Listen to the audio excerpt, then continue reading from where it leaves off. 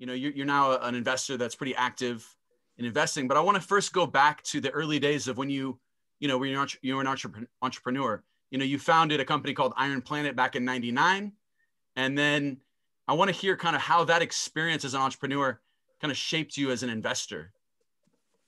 Yeah, actually, there were a couple of companies. So growing up, that's all I wanted to do was to be an entrepreneur. I wasn't really sure why, but I think it was because I liked the idea of, being your own boss and building something, that wouldn't exist otherwise. And that was what I wanted to do as a kid. And so I wanted to go to Stanford. I grew up in Chicago, and for the Latin Americans out there, it's in the middle of the country.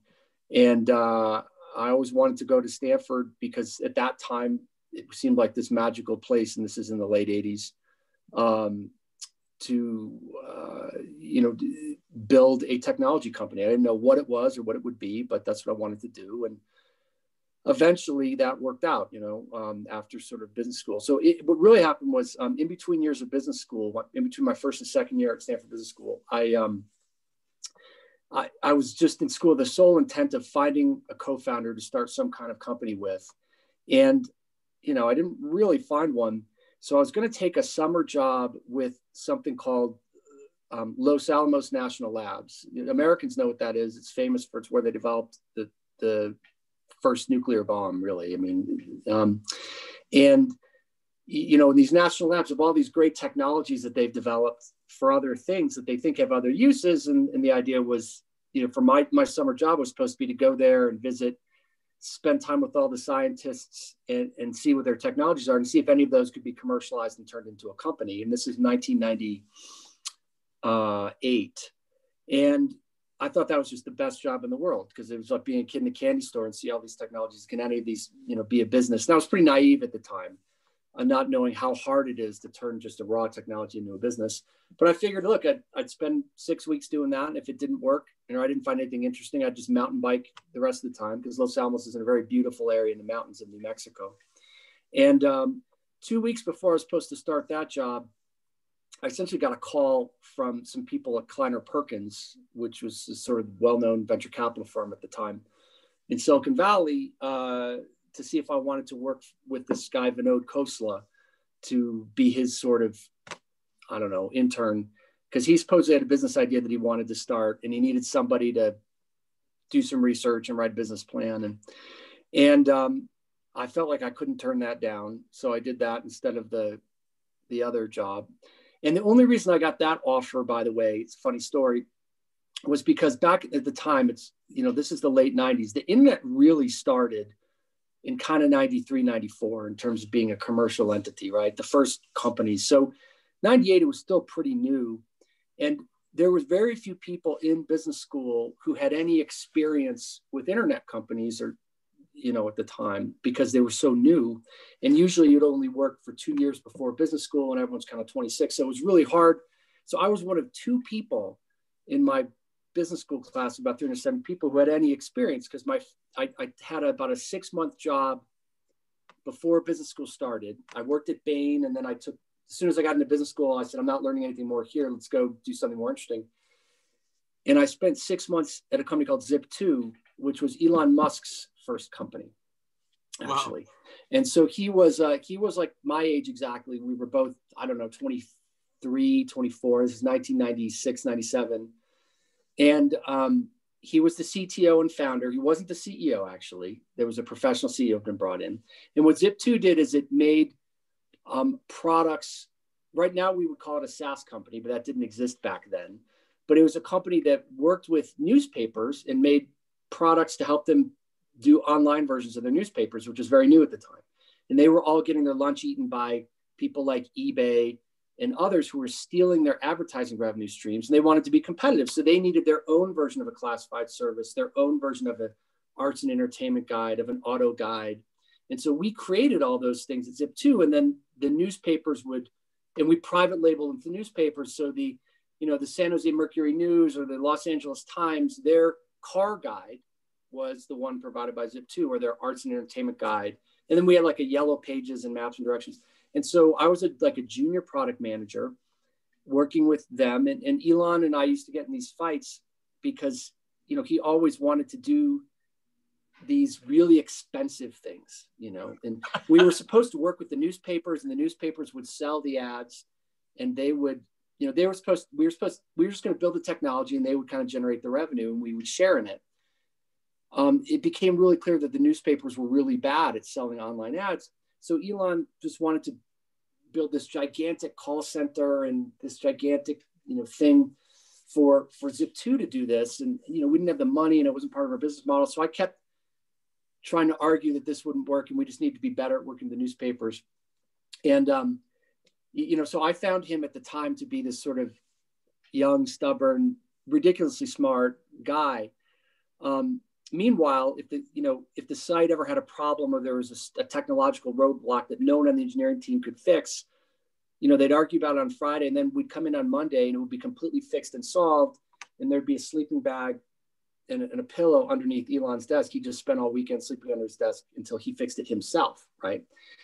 He was always like this. And so it was a great education for me, being a former consultant, seeing how a startup really worked, where the real value wasn't getting the right answer. The real value was getting shit done. And that was a big mental change for me.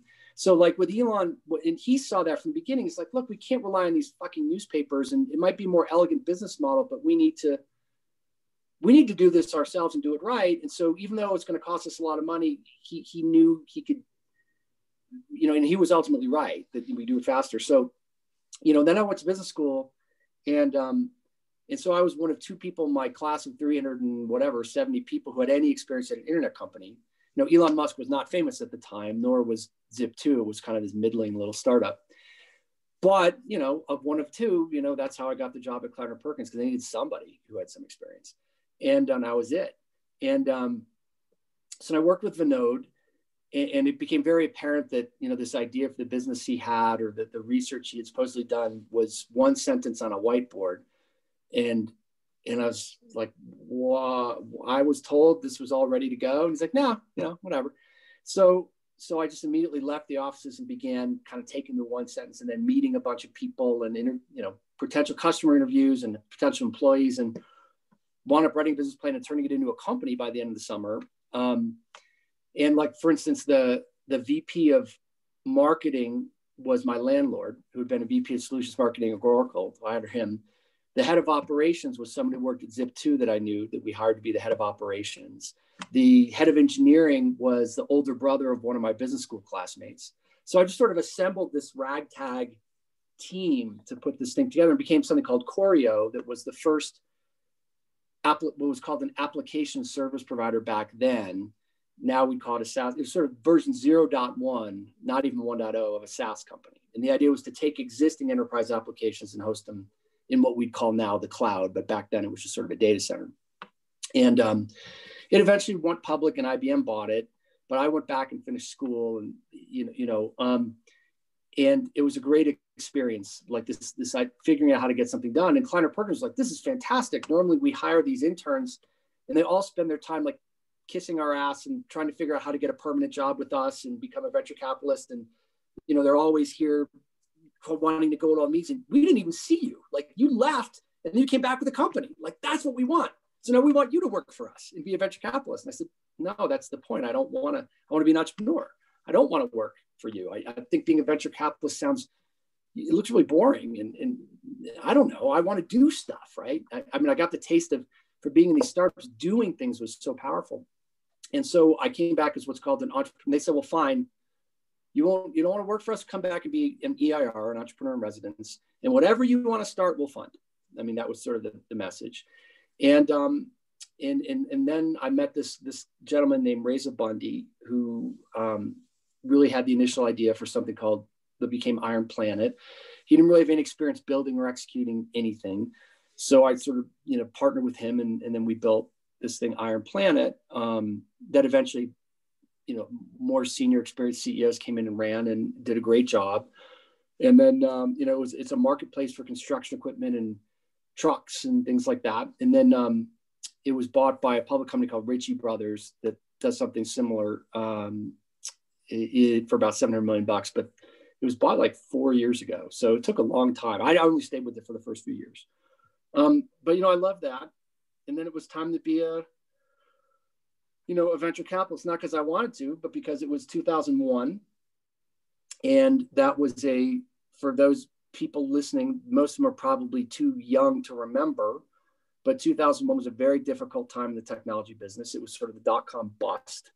And you literally couldn't get a U-Haul in San Francisco because everyone was moving out. All the headlines in the newspapers were, venture capital is dead, Silicon Valley's dead.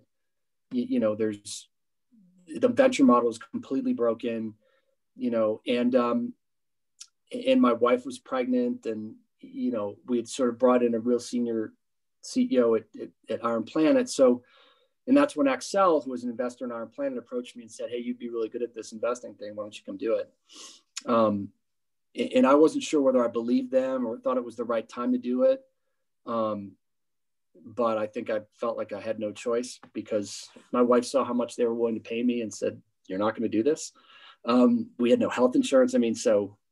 So I took it. And that was in 2000. I formally started in 2003 and been there more or less ever since.